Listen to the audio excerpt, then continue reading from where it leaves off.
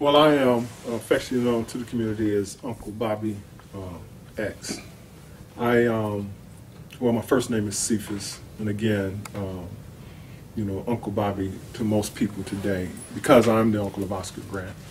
Oscar's mother, Wanda, is my baby sister. Oscar, my very first nephew. So I have many fond memories of him. Of course, when my nephew Oscar was murdered. Transit police detain a group of men on a train platform. Several bystanders are recording the scene when unexpectedly one of the officers draws his gun and pulls the trigger. I became the spokesperson for my sister because she was totally unable to speak, just really in a state of shock, but questioning God and why would he allow her to say to her son, catch bark. And because of that, she began to blame herself for his death, believing that if she had not told him, he could be living today. I'm so thankful that God gave me the words and the courage to stand up on her behalf until she got her voice. And, in the process of doing that, I started the Oscar Grant Foundation for her and Tatiana.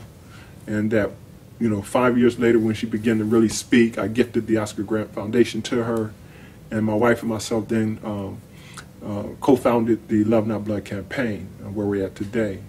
But during all that process, what was really impactful for me was when a family member from New York came all the way to L.A., Nicholas Hayward, and I'll never forget this, and Juanita Ferguson came all the way from New York to our trial. And when Nicholas embraced me to let me know that he was from New York, and he wanted to bring as much love and support to us as a family in this process of getting justice, it was extremely impactful to me. And I'll never forget it,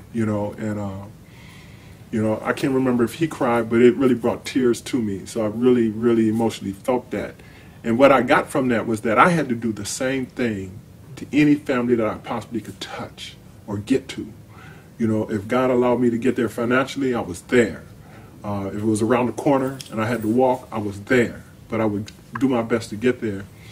And so from being a part of the committee and creating the event that we had today meant so much to me in hoping that families that come can be empowered with this wealth of knowledge that we all have in our own little huddle, in our own little space, that others may not even know about, a step in the whole process, and to share that information among ourselves so that we all can become knowledgeable of various aspects of this process.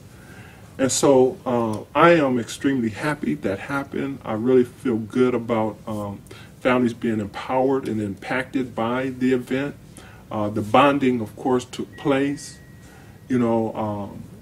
Cornel West has said to us that if you want to hear the truth, you must let the suffering speak. So creating space for families to tell the best I could for my nephew.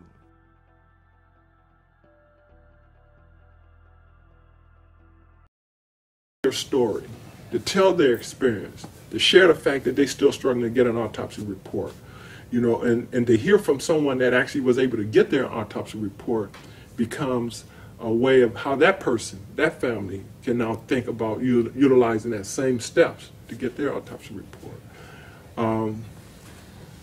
It's been a very, very loving, heartfelt day for me, to see this extended family that we have today to come together, and to reunite, and again, we're bonded by blood, but united in love, and we know that it's our love for that next person that's going to create this real movement that we want to bring the changes that we need.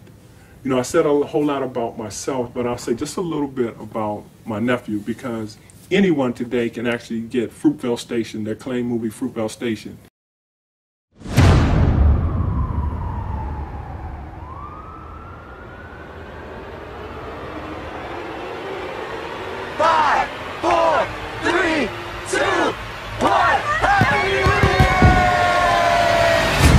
Shots fired at Fruitvale.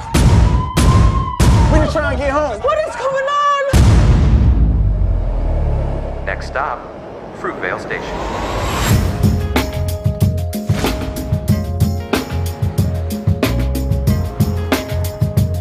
You're gonna go to Frisco, right? See the fireworks? We ain't gonna say bye? Bye. Love you too.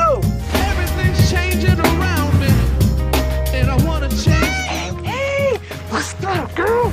It's now or never. I'm trying to get back on my feet. I really need this job. I hired somebody else. I feel different today. What'd you do today? I don't know what else to say. Thought I could start over fresh, but it ain't working out. It's now or never. I'm scared. I hear guns. Those just firecrackers. You're safe inside. What about you, Daddy? We'll be back before you wake up. I'm gonna be fine.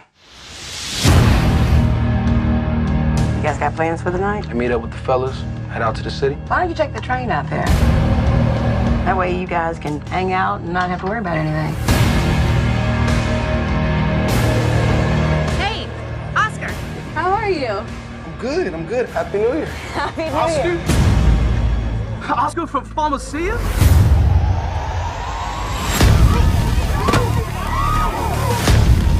Get off the train now! Put that phone in it.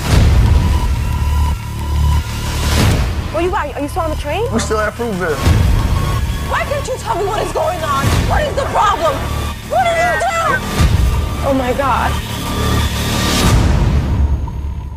Good, I'm good. We're gonna be good. We're gonna be good. It's now or never. It's now or never. And get a gist of understanding of our relationship.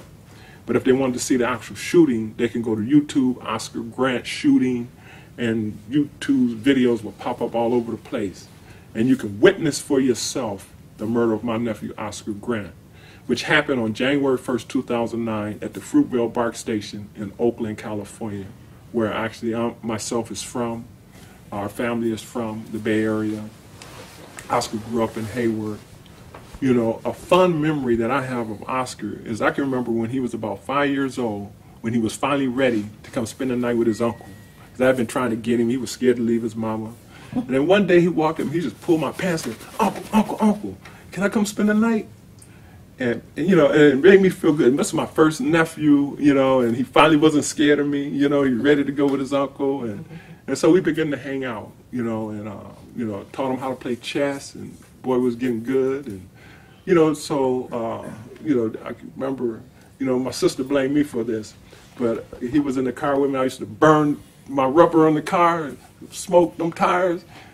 Next thing I know, he had that bad habit, you know. You know, so these are just, you know, these memories will never leave, you know. And, you know, I'm so grateful that in this whole process, when he was speaking to me spiritually before all this happened, and I questioned myself, why is he talking to me in my spirit? And I decided to respond. You know, God urged me to respond. And I texted him and I said, Uncle, love you. God loves you. God loves your family. An hour and a half later, he was murdered. And when I saw that video and collapse and coming back around consciously in so much rage and anger, he revealed to me that that text was for me. It wasn't for Oscar. Because had I not texted Oscar, there would have been no way I could take my pain to purpose. My pain would have been pain to destruction. And so I always share that when our spirit is feeling someone that we love, that we reach out, because we don't know the time, day, hour, or second. You know, this is healing through resistance. We embrace another family, and what we do is take half of that load off ourselves, or we acquire half a load of somebody else's pain to make their walk lighter, or sharing your pain with someone makes your walk just a little bit lighter. But it's empowering also.